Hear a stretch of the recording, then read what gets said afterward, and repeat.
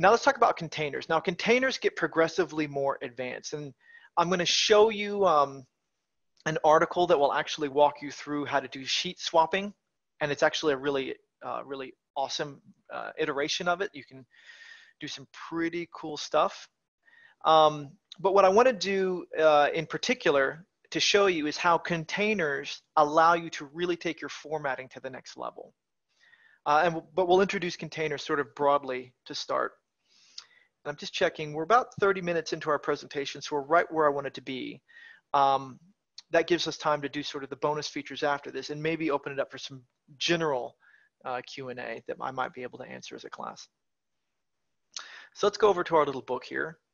I built a couple of charts here. I've got a bar chart, a scatter plot, this little detail, this text table. And what I'm going to do is bring them into a dashboard. Now, what containers allow me to do, I'll just bring these in really quickly so we can kind of use an example. So what containers allow me to do is to sort of organize this space in advance. So I sort of block it out. Notice when I brought in my bar chart, it filled the entire available space. So containers allow me to set up my partitions a bit better. Now for most charts or dashboards, I don't need to do that, because if it's simple like this and it's just got 3 charts, me dragging and dropping it in there, Tableau will figure it out. But what Tableau does is any sort of object that I bring in, it automatically throws it into this vertical container. So you can see how this works. Other objects that get brought in there get stacked on top of each other. So if I were to come over to, let's say, this scatter plot and bring in, let's say, a filter by category, well, it throws it automatically into that vertical container for me. I also have the option of a horizontal container, which is basically the same exact thing, except I can put things in there side by side by side. Now, from a formatting standpoint, containers get, like I said, there's a lot of use cases where containers sort of come up and say, hey, we're really useful, versus just sort of partitioning your dashboard. I'll give you some examples.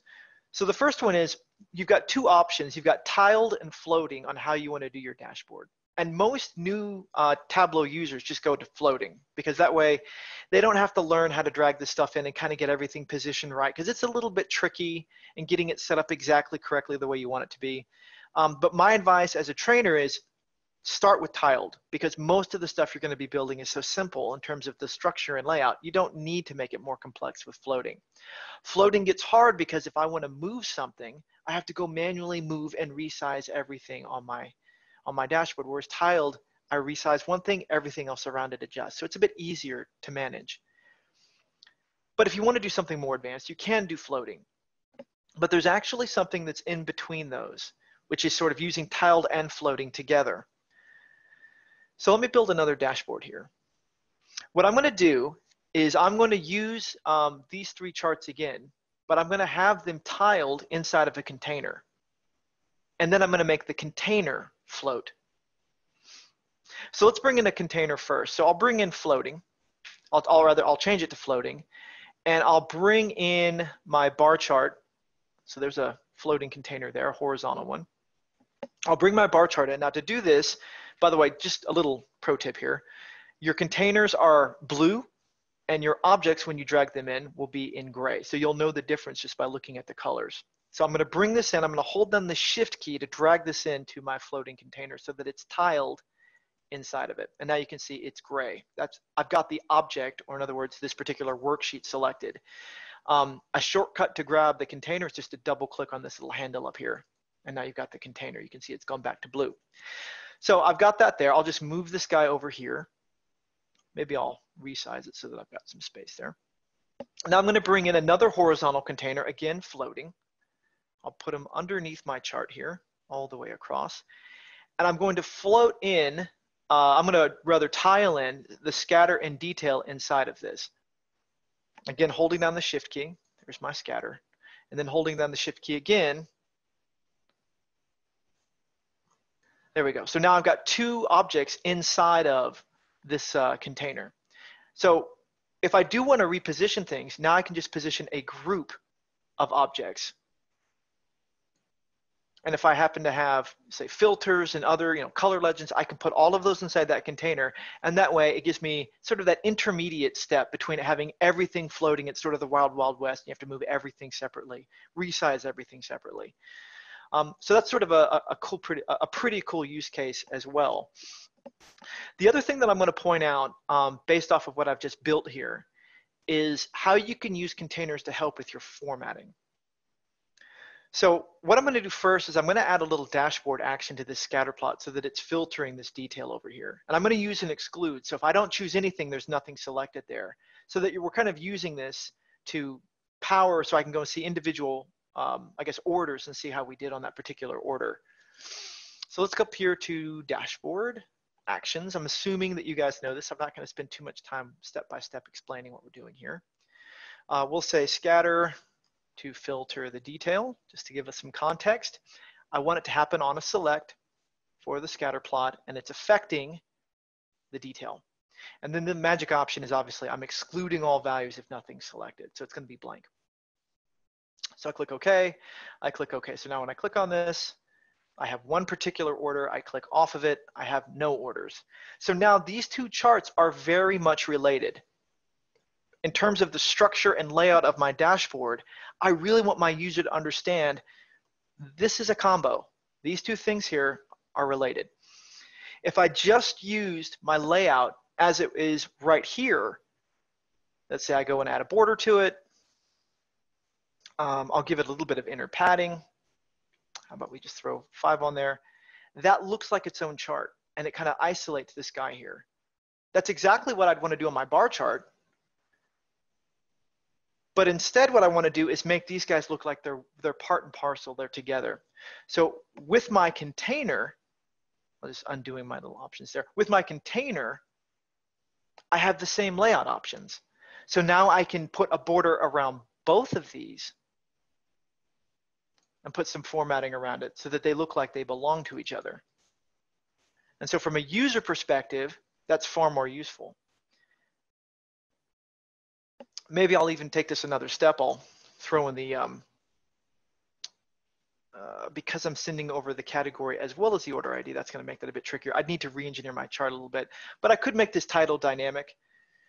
And what I would recommend that you do on top of that is bring in a text object, have it sit on top of both of those inside of your object, and then format it so that it looked exactly like a title. So it looks like one complete unit. I'd have to bring in another container. I'd have to take these guys and put them into a vertical container and then put these guys inside of that. So I don't want to do all those steps and waste some time. But my point is, you can see how you can use these containers to really get advanced in your formatting so that you can help focus the eye on how things interrelate on your dashboard.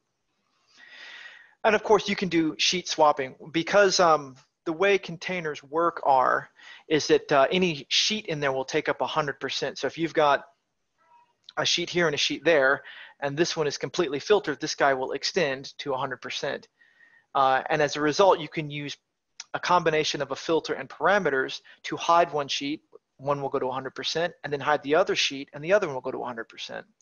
I've got a link that I'll bring up to show you that exact point. And remind me to come back to this slide here because I want to share that for you. This is one of our colleagues here at Interwork, so you can kind of see, you click on the scatter plot, you see the scatter plot. You click on the map. So it gives you far more flexibility than, say, just parameterizing your dimensions and measures. You can actually completely swap out the chart and have a lot more real estate that you can use.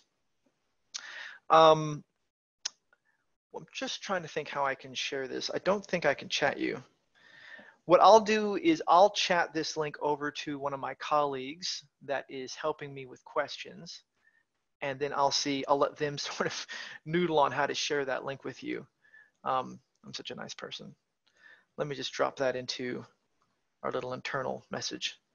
So I can make sure that if you guys want to read that article, and it's got 2 parts, so it gets progressively more advanced and cool, you guys have that opportunity. So Bill, I'm going to Slack that over to you right now.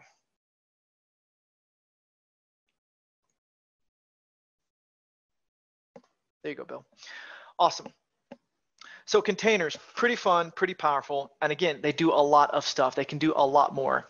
The other thing that's really cool about these containers is if I hop over here to my layout, all of those containers and objects are down here in my dashboard hierarchy. And this container right here is that one right there. So you can see I can go and select it. So if I wanted to rename this so it's not just horizontal, tiled, vertical, I could right click on it and rename the dashboard item. And so maybe that's my scatter analysis. And so that helps me understand exactly what I'm looking for. Because I don't know about you, but some of my dashboards, I feel like I end up with like 50 things down here. And I'm literally just clicking on different horizontal containers to figure out which one I need to get to. So you can obviously help organize it a bit so you can get around your dashboard a bit easier while you're editing it.